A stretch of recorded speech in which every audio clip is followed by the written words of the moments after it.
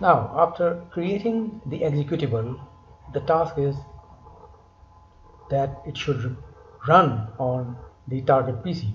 If the target PC is a virgin PC, meaning it does not have LabVIEW runtime, or the drivers required for running the executable, that is those drivers that were used while creating the executable, and the executable will not run.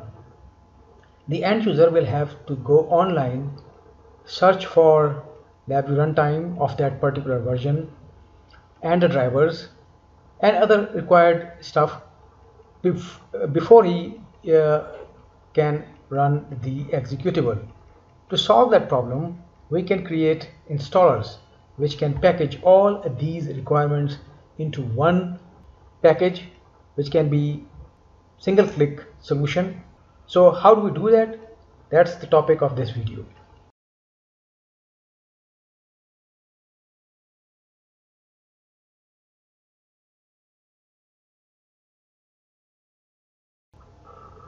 Now let's create an installer. The first requirement is that the executable that the installer will carry should have already been created and be present on the disk. To create the installer itself, right click on Build Specifications, select New and then Installer. Wait for the installer properties dialog box to appear. It might take a little while. After the installer dialog box launches, you can give a meaningful name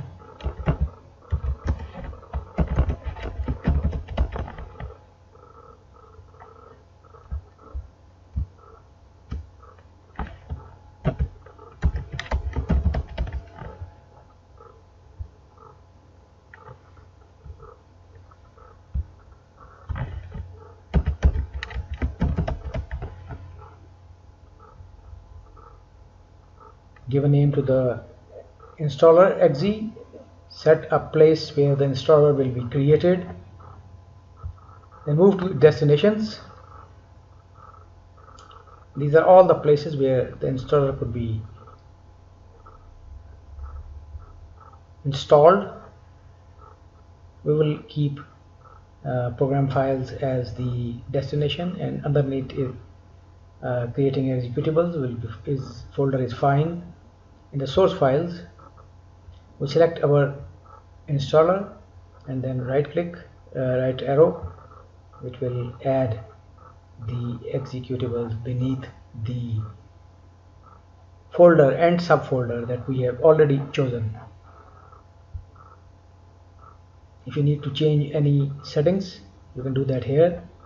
I will leave it to defaults.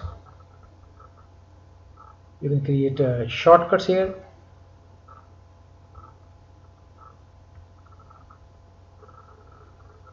This is where you choose additional installers. By default, LabVIEW can do pretty well job.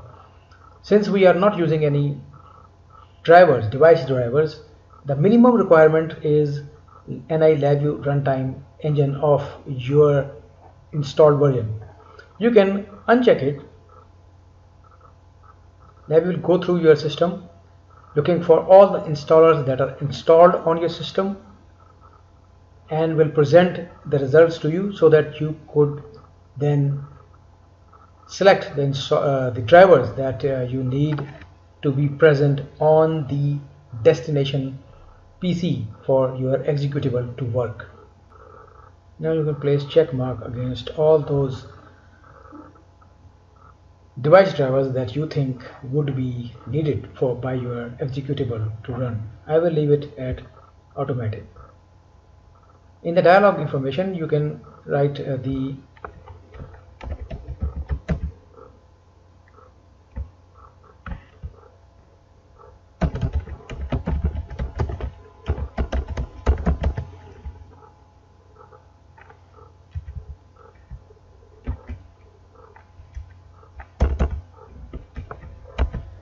the welcome title and the welcome message.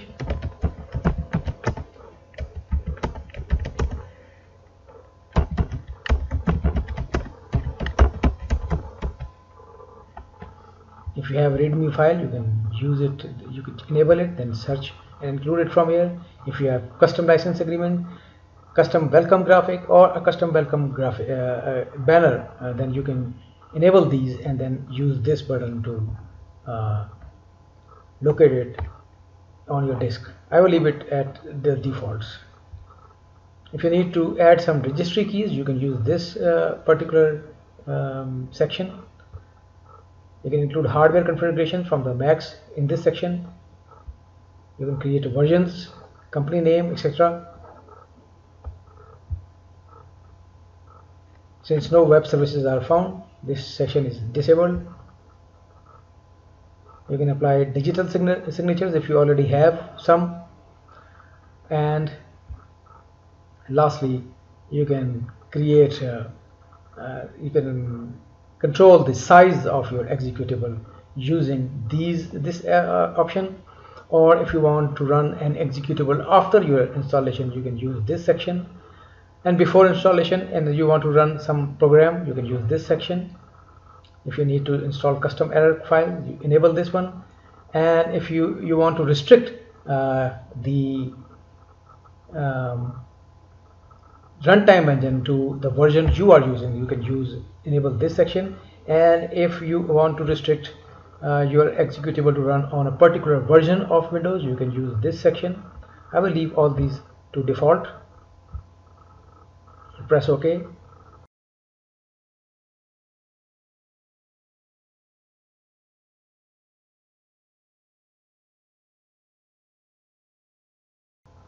The installer settings will be created here.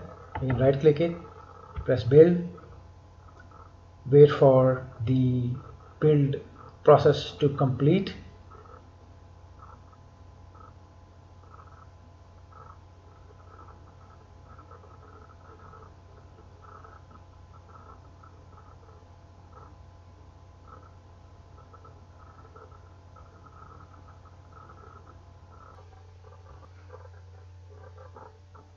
After the installer is created, you can go to the folder where it is created by pressing explore.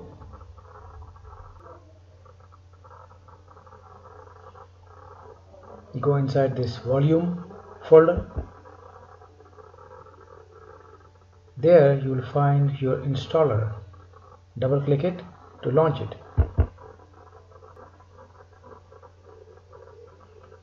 Let the installer run through its operations.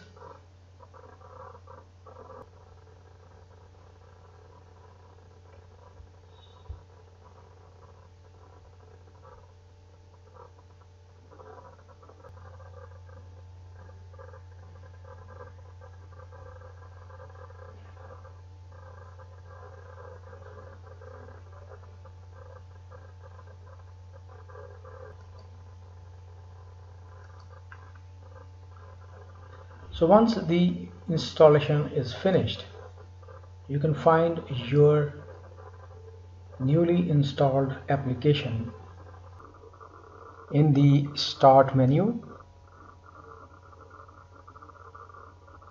Underneath the recently added, click it to launch it. Once it launches, test it.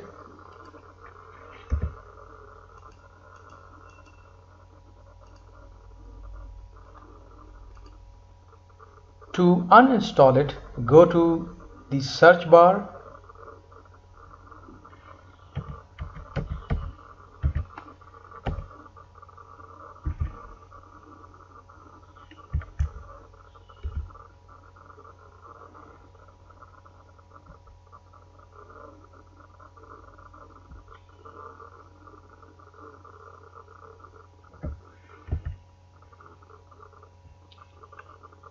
click on Add or Remove Programs.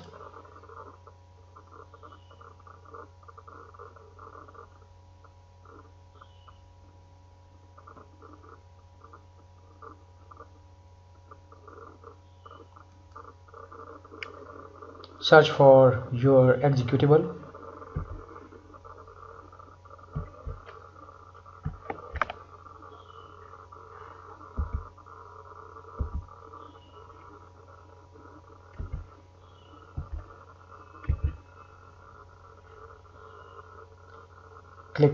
Once you find it, click it and then choose uninstall.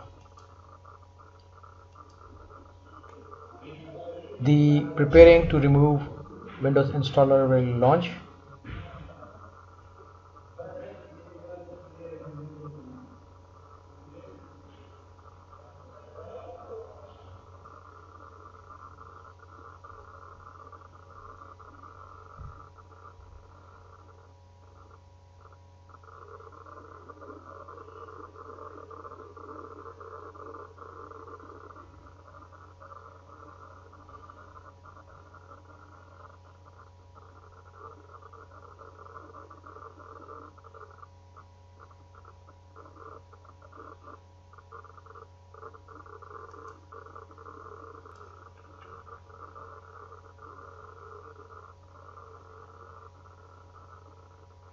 So there you have it. From creating an installer, configuring it, installing the software, to removing it.